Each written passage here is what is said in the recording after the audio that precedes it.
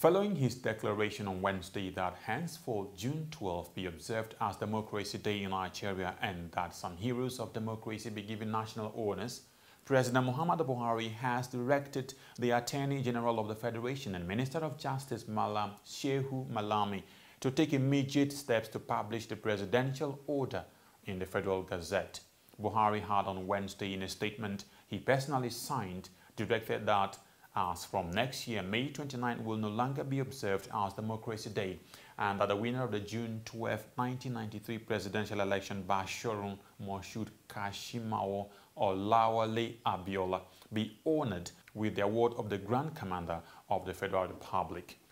In line with the directive, Buhari, in a statement by his Senior Special Assistant on Media and Publicity, Malam Garba Shehu, said Malami must immediately gazette the orders in order for the award ceremony to hold on June 12. Apart from Abiola, others to be honored are his running mate, Ambassador Babagana Kingibe, with the GCON title, and human rights lawyer late Chief Gani Fawehinmi as Grand Commander of the Order of the Niger.